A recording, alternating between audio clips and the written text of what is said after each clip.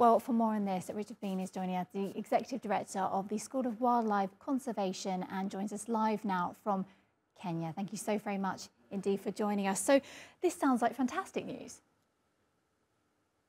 I think on the face of it, it is. I think, you know, the approach to conservation, particularly in places like Africa, but globally, traditionally has been very focused on single species. So that tends to be charismatic species such as rhinos or elephants or lions, species that people can relate to.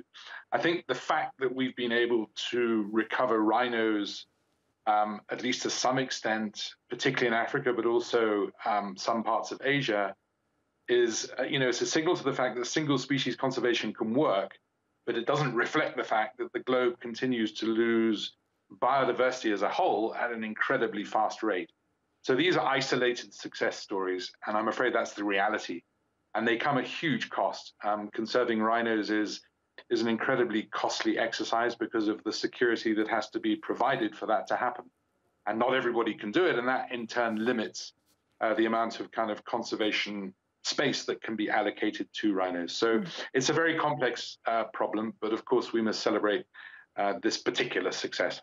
So cost is a big problem, as you say, and a challenge, of course. But is poaching the biggest problem of all and stopping it? And how can this be done? When you're talking about rhinos, other species such as elephants, poaching is definitely a massive issue. I mean, the rhino populations, for example, in Kruger National Park in South Africa have probably decreased, as far as anyone can tell, by as much as 50 or 60% over the last 10 or 15 years. And I think maybe perhaps, you know, that situation has now been stabilized, but poaching is the big issue. And that is, poaching happens as a result of demand for rhino horn, which is exported to the Far East, where it's in high demand for use in traditional medicines and for other purposes. But generally speaking, if you talk about biodiversity as a whole, there are many other threats to biodiversity, including overexploitation, loss of habitat, pollution, massive use of agrochemicals such as pesticides and herbicides, and et cetera, et cetera. So the threats to biodiversity are generally massive, something that I think the world is beginning to wake up to. You've mentioned a few of the problems there, such as pollution, pesticides. What about the climate factor?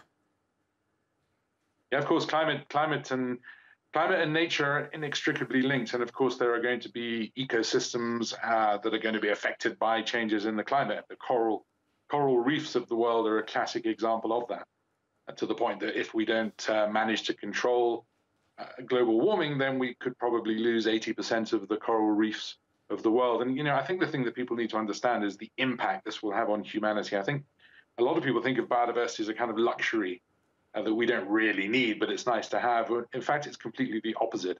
What biodiversity does is produce what are referred to as ecosystem services. So what do I mean by that? It's things like food, it's insect pollination of crops, it's all that kind of stuff, which is actually of incredible value to humanity. And we need to do something pretty urgently to reverse the losses that we're currently experiencing on the planet. And if we go back to the positives here, the numbers of black rhinos have increased by nearly 5% last year. You're the former managing director of the largest black rhino sanctuary in East Africa. What do you think is behind this success? It's a massive focus on rhinos as a kind of signature species. It's the deployment of significant advanced sort of highly capable security measures. It's the support of government. It's huge amounts of money that need to be deployed if you're going to be able to safeguard rhinos in particular against poaching gangs. So it's a combination of different things. But the pictures you're just showing at the moment are interesting. Some of those are from Olpejita, and I think I saw a picture in the background of the last two remaining northern white rhinos on the planet. So yes, we've done well with black rhinos. Yes, we've done well with southern white rhinos in some parts of Africa. But the northern white rhino, which used to occur across Central Africa, is basically extinct. Most definitely, it's functionally extinct. There are only 2 left in the world. So again, we just have to contextualize this. There are some isolated successes. They come at great cost, but there are also, unfortunately, still some major challenges ahead. All right. Well, Richard, thank you so very much indeed for your expertise. The Executive Director of the School of Wildlife Conservation, joining us from Kenya today live. Thank you.